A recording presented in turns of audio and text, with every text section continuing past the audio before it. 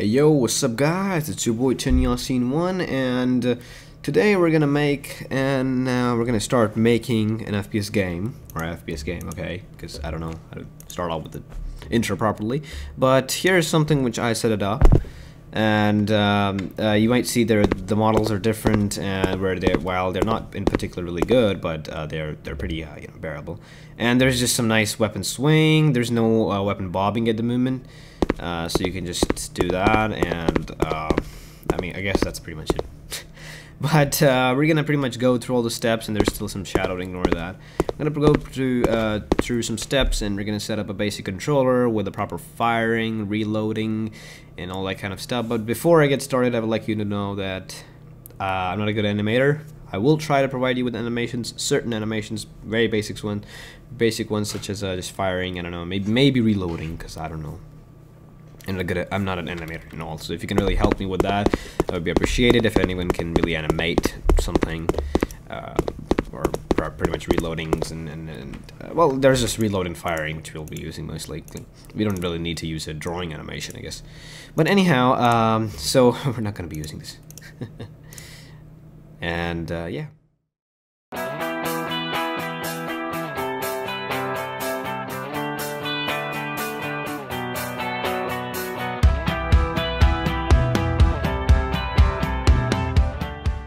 So let's get started, guys. So I have this opened up, and I'm just gonna make sure that everything else is pretty much closed. And let's start off by creating a new project. And I won't be really going over the really basics and all. So I'm just gonna name it FPS tutorial.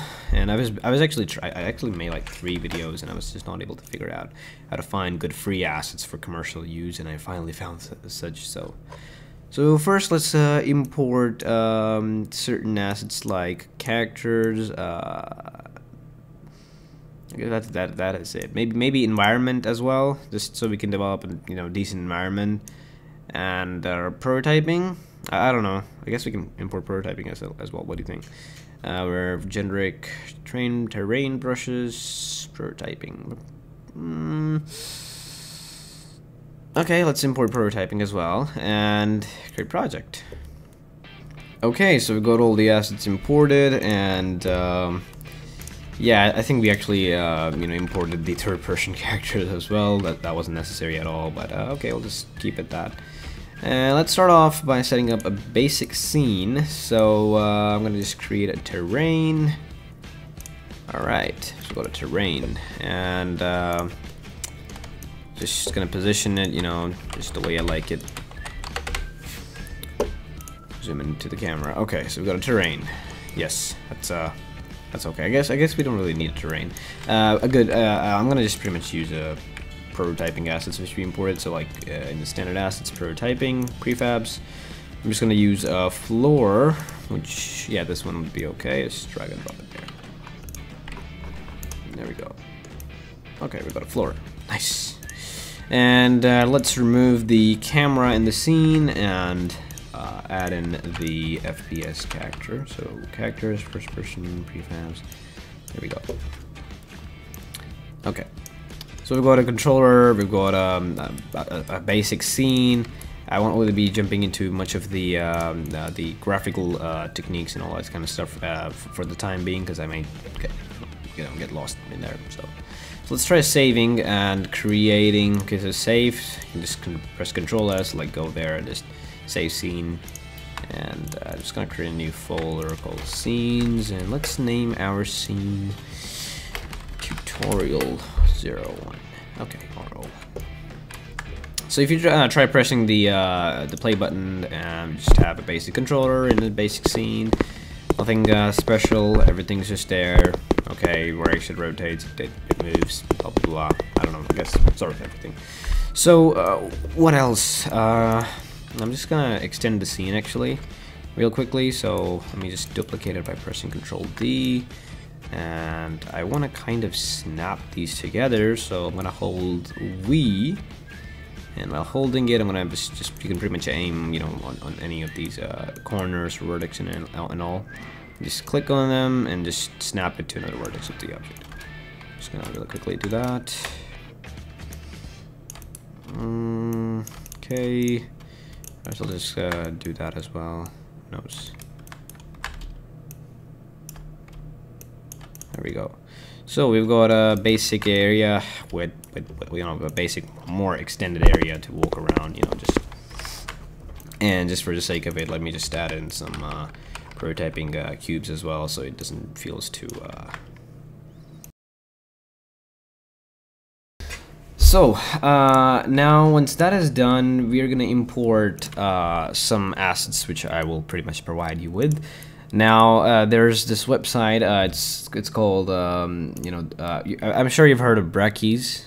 You know, it's a really popular YouTube channel, and he makes amazing tutorials and videos for Unity.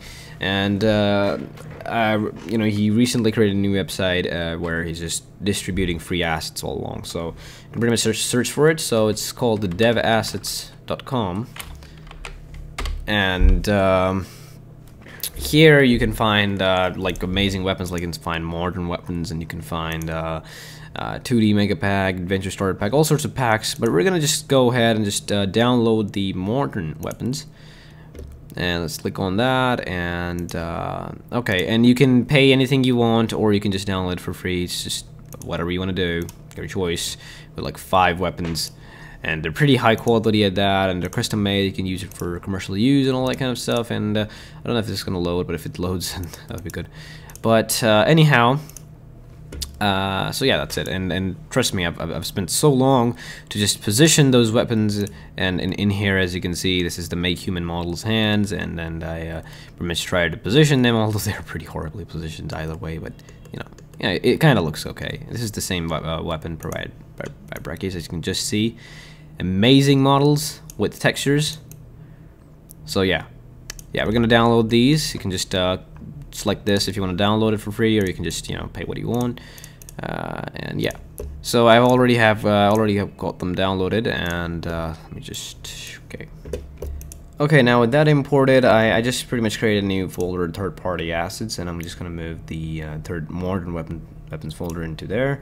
And it comes with an example scene as well if you want to just check that out, and you know, individual models with textures, pretty useful, and yeah, pretty nice. Should definitely check this out. Okay, and now we need to import the FPS Hands, which pretty much come with the same exact model, but with hands, basically, as the word suggests. Okay, and with that imported, if you go, I've just been imported into the third-party assets, and there we have those hands, and for some reason I forgot to delete the eyes. I'm sorry.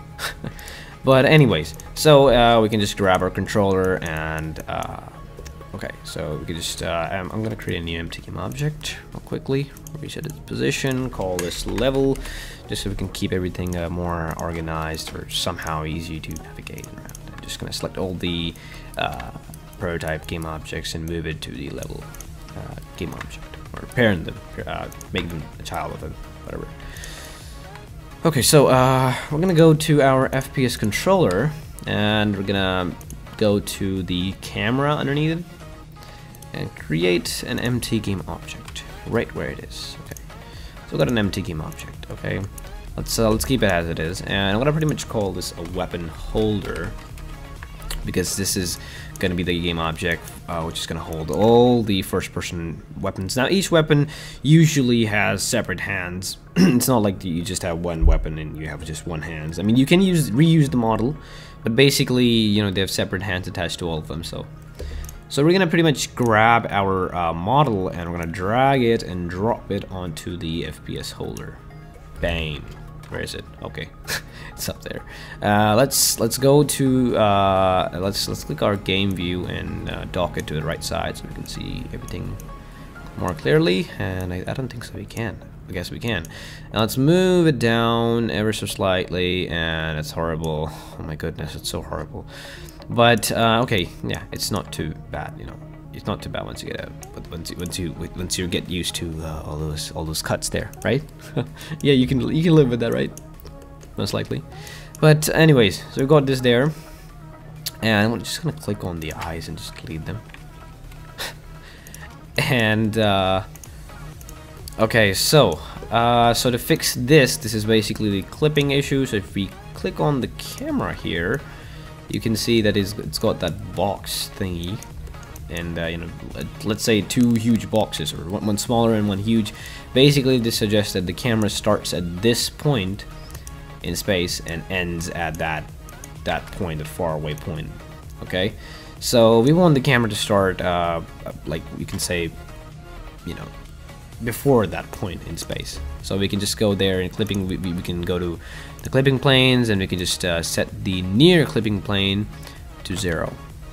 Now I'll talk about this at a later time, but actually setting the clipping planes to 0.01, which is like the least value possible for these, will have some issues later in game. Most likely in open world areas where you have mountainous areas and a terrain, you might see shadow flickering. That's probably most likely to it, so you might have to increase it quite a bit, and in some cases also increase the directional lights settings and all. So yeah, we'll talk about that later. But yeah. So let's switch back and let's dock our game view back, and we've got a weapon. Yay!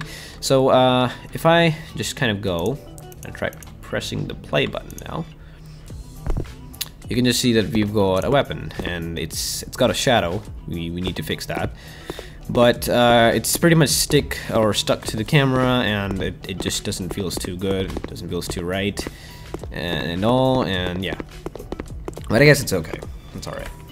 So, yeah, I guess it's okay. Let's live with that. But anyways, before I move on, actually we're just gonna code it this way. Let's ignore all the other graphical settings for the time being. Now it's not perfect. It's got this weird hands issue there, and it's got that issue there. And I guess we should actually import the textures as well. I didn't import the textures, did I? Okay, give me a second. I'm gonna import the hand textures and just yeah, just give me 1 second. Okay, we've got the textures as well, and I'm just gonna real quickly assign them, and there we go. Looks horrible, I know, we'll fix that later on. And we just need to go to the modern weapons, the AK-47, just drag and drop this material over to the gun itself. There we go. Looking pretty cool, pretty sweet. Okay, not too good, but pretty sweet, yeah. Especially the weapon, not the hands. So we've got some, you know, FPS controls and whatnot, and let's fix the shadow issue real quickly. And it's pretty easy actually. Just select the hands. Okay, when you click on them, it'll most likely grab the root. You can just click on it again and reach the skin mesh renderer, and just select it to not cast shadows. So cast shadows off, and same for the weapon. No, not the weapon. Okay, don't cast shadows. Okay. So that way it wouldn't exactly cast shadows, or, you know, down there and all. So yeah. Cool, so we've got this, and it isn't exactly a solution. It will receive shadows, so don't worry about that, by the way. So it feels very stiff, right? What's missing? It's stiff. I don't know if this is a good idea for the introductory video, but I think we might. I think I've dragged it long enough. Because I'm gonna keep it really short and really I want to try to explain everything, but I'm gonna have a really short video tutorials, so or quite short if not really short. But yeah, it's not perfect, guys. If you can really help me with the models and all that kind of stuff, then I'll be glad. And well, for everyone else as well, because it's not just me.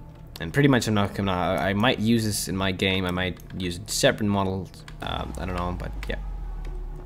Anyways, guys, so this is it, and we're gonna, in the next video, we're gonna pretty much work on some basic stuff, maybe adding some shooting, and maybe adding some weapon swing, and all that kind of stuff. So yeah, let's go nice and slow, and yeah, I hope you're not disappointed, because it wasn't too good. It wasn't too good at all.